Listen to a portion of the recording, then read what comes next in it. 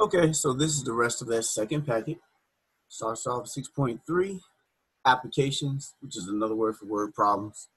Give you a 5-step strategy, which is read. Of course, you need to read the problem. Make sure you understand what it is that they exactly are asking you for. Step 2, if necessary, write each unknown in terms of one variable. So what we're not going to do is if we have multiple unknowns, use X for one, Y for the other, Z for another. No, we're going to write all of them in terms of one variable, and then that gives us one variable to solve for. We're going to write an equation, then we're going to solve, and then check and make sure that we've actually answered the question. So I put an asterisk beside 2 and 3 because those are the most challenging steps of the strategy. Normally, once you can get past 2 and 3, then the rest is okay. So let's look at some examples. The yearly salary of a man with an associate's degree exceeds that of a man with some college by $3,000. The salary of a man with a bachelor's degree exceeds that of a man with some college by $41,000. Combined, they earn $188,000. What is the yearly salary of each? So notice we have 3 unknowns here, and we want to write an algebraic representation for each unknown. So we have a man with an associate's, we have a man with some college, and we have a man with a bachelor's degree. So now what we're going to do is call one of them X and write the other ones in terms of X. So if you notice that the man with some college is used in both of the sentences, in both descriptions, there's a man with an associate's that exceeds that of a man with some college by 3,000. A man with a bachelor's exceeds that of a man with some college by 41. So we can write both the associates and the bachelor's in terms of the some college person. So we look at this, what we did, call some college X. Then the associates exceeds that of a man with some college by 3. So we add 3 to the some college. We add 3 to the X. Then the bachelor just exceeds that of a man with some college by 41. So we add 41 to X. So we have X, X plus 3, and then X plus 41. Then it says combined, they earn $188,000. So combined means if you add them together, they add up to give you 188. So that's what we did here. X plus X plus 3 plus X plus 1 equal to 188. So that means combined. So those are step 2 and step 3. So I'll put parentheses here just to signify each piece, but we don't need them. But X comes from some college, X plus 3 comes from the associate's degree, X plus 41 comes from the bachelor's degree, and when we add them together, they should add up to give us 188. So combine your like terms, X, X, and X will give you 3X. 3 plus 41 is 44. Subtract 44 from both sides, that would be 3X equal to 144. Divide by 3, X is equal to 48. So now we need to check to make sure we've actually answered the question once we have a value for X. So it says, what is the salary for each? So X is equal to 48, so that's going to represent some college. 48 plus 3, which is 51, will be the associates. Then 48 plus 41 will give you 89. And remember, all 3 should add up to 188. Okay, let's look at another one. You are choosing between 2 long-distance phone plans. Plan A has a monthly fee of $20 with a charge of 5 cents per minute for long-distance calls. Plan B has a monthly fee of $5 with a charge of 10 cents per minute for long-distance calls. How many minutes? For how many minutes of long distance will the cost for the plans be the same? So we have 3 unknowns in this case as well. We have the amount of long-distance calls, Plan A, and then Plan B. So we can let long-distance calls, the number of long-distance calls, be X. Now, when we look at the description of Plan A, it has a monthly fee of $20. That means no matter what goes on, every month you're going to pay $20. Or when you enter a month, you're going to pay $20. Then it's going to charge you 5 cents per long-distance call. So you're going to do 20 plus the 5 cents times X. So that means if you don't make any long-distance call, X is 0, and all you paid was $20. You've made 1 minute of long-distance calls. There's going to be 5 cents added to it. 2 minutes, 2 times 5 will be 10 cents, $20.10, and so on. So that's how this is set up. And then Plan B, you pay $5 per every month, and then it's 10 cents per minute. So why is this something like this is important? You're comparing plans. At some point, Plan B is going to catch Plan A. We know initially Plan A is more expensive because I'm paying $20 a month. But if I know I'm going to go over a certain amount of minutes, then Plan A would be the way to go. Because if I know every month I'm going to go over a certain amount of long distance minutes, I'm only going to get charged 5 cents per minute. Wherein Plan B, once I hit that mark, I'm still going to get charged 10 cents per minute. So it depends on how many minutes I'm going to actually be making long distance calls for every month. So that's what we would do. They ask us for how many minutes. Will the cost of the plans be the same? Be the same means we set them equal to each other. We want to know when are they going to be equal, and then we go ahead and solve. Subtract 5 from both sides. That'll be 15 plus 0.05x equal to 0.10x. Subtract 0.05x from both sides. That'd be 15 equal to 0.05x. Then divide by 0.05, and my result would be 300 equal to x. So my solution is 300, excuse me, and that means that at 300 minutes, these plans will be the same.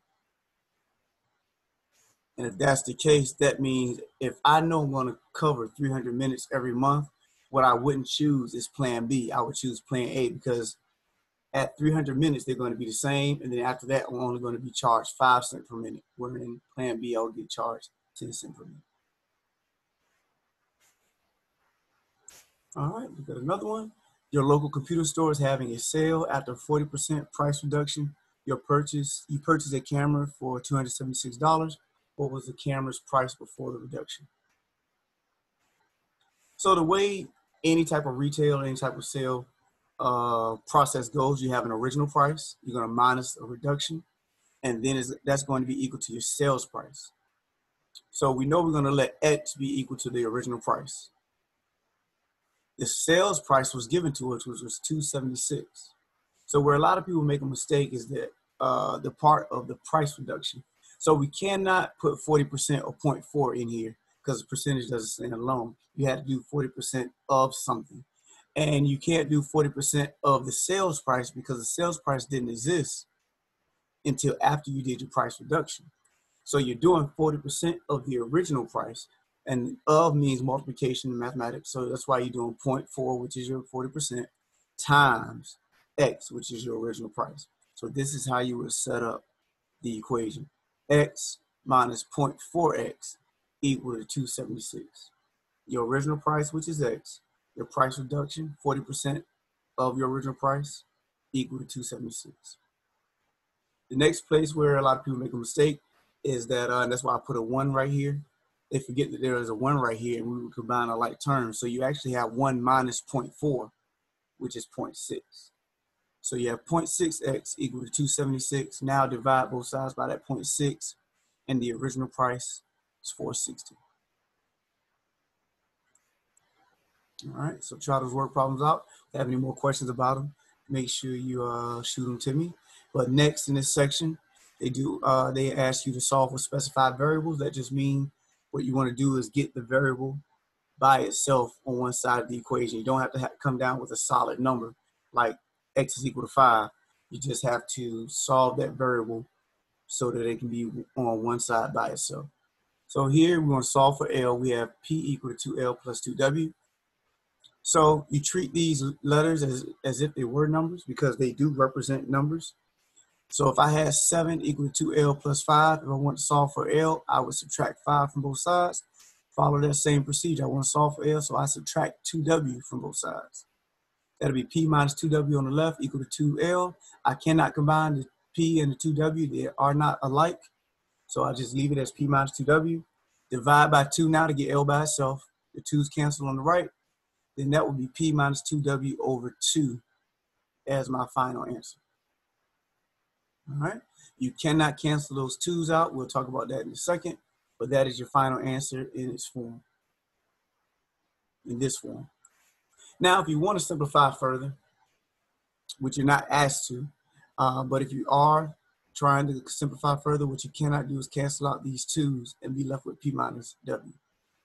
That 2 has to go into each term. So that has to simplify to P over 2 or be broken up into P over 2 minus 2W over 2. Those 2's cancel and you be left with P over 2 minus W. That's the correct way of simplifying. So you aren't asked to do that because that 2 cannot divide evenly into each term, but you can go that way if you like. Now, if the 2 could divide evenly into both terms, this is just an if scenario, what if scenario. In other words, if I have 4P minus 2W over 2, 2 can divide into 4, 2 can divide into P, then you have to simplify because they always want the answer in this most simplified way of expressing it, or most simplified terms. So take the 2 into the 4 and into the 2, and that'll be 2P minus W. Once again, that's just a what if scenario, so you'll see the difference in what you have. All right, let's do one more. Solve for P. We have T equal to D plus PM. So I'm trying to get P by itself, so I've moved the D to the left side by subtracting it from both sides. That'll be T minus D equal to PM.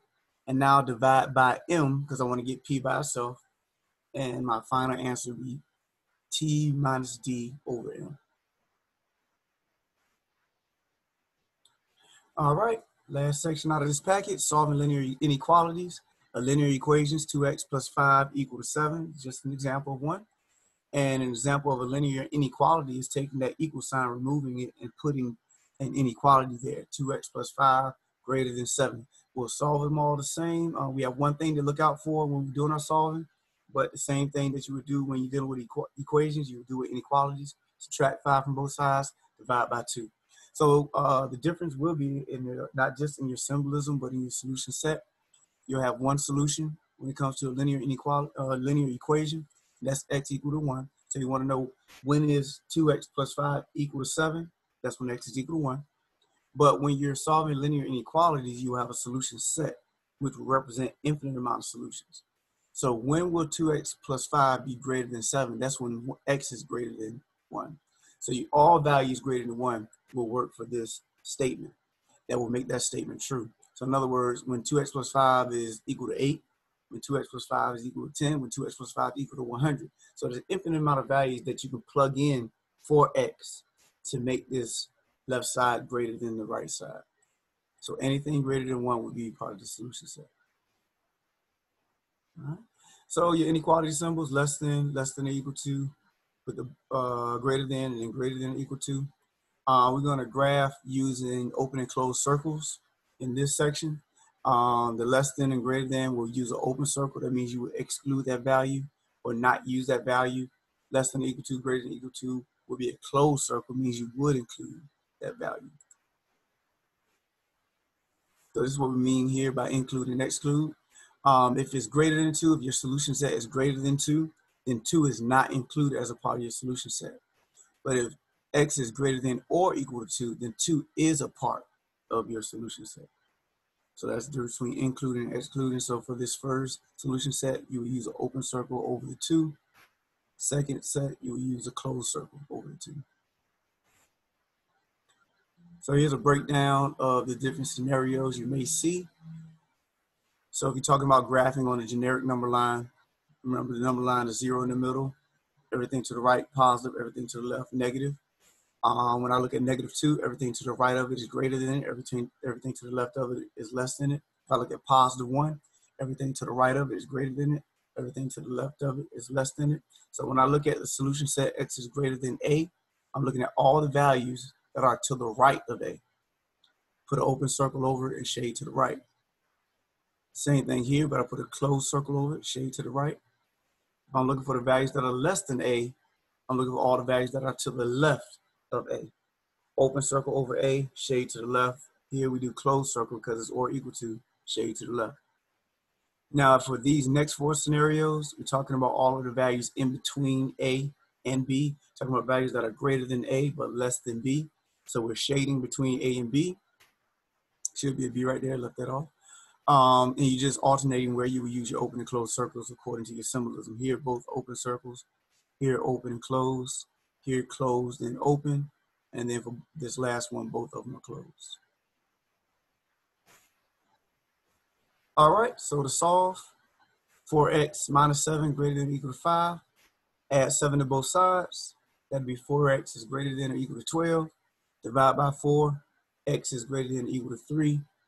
Put a 3 generically on the number line, close circle, shade to the right. So the one thing we have to consider when solving inequalities is if you're going to divide or multiply both sides by a negative value, then you must flip or change the inequality. So if I have negative 3x, it's greater than 21. If I'm going to divide both sides by that negative 3, then once I do that, it goes from greater than to less than. So x is less than negative 7, open circle over it, shade to the left.